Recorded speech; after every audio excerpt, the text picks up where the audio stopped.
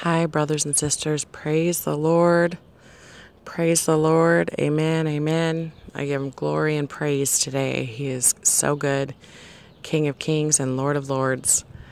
I just felt led to share this chapter, Revelation 3, 7 through 13 today. And I'm going to read it.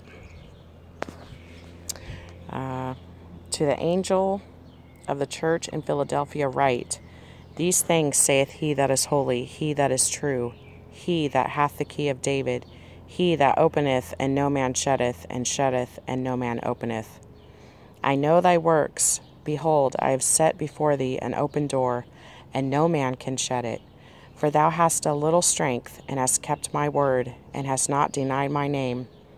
Behold, I will make them of the synagogue of Satan, which say they are Jews, and are not, but do lie. Behold, I will make them to come and worship before thy feet, and to know that I have loved thee. Because thou hast kept the word of my patience, I also will keep thee from the hour of temptation, which shall come upon all the world to try them that dwell upon the earth.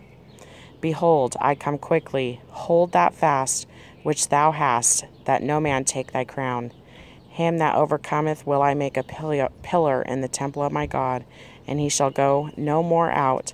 And I will write upon him the name of my God, and the name of the city of my God, which is New Jerusalem, which cometh down out of heaven from my God, and I will write upon him my new name. He that hath an ear, let him hear what the Spirit saith unto the churches. Praise the Lord. Thank you, Jesus. And then last night, the Lord gave a word. It said, Thou shalt have no fear, is what was said. And I've heard the Lord say, Behold, I come quickly. And the tribulation is about to begin.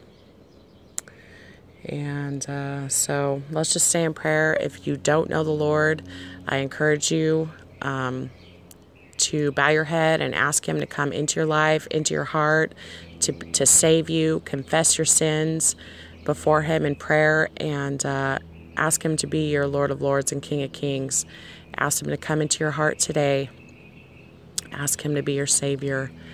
And when you're out, you guys, if you're a believer, when you're out in town, tell someone about Jesus today, because he's coming soon.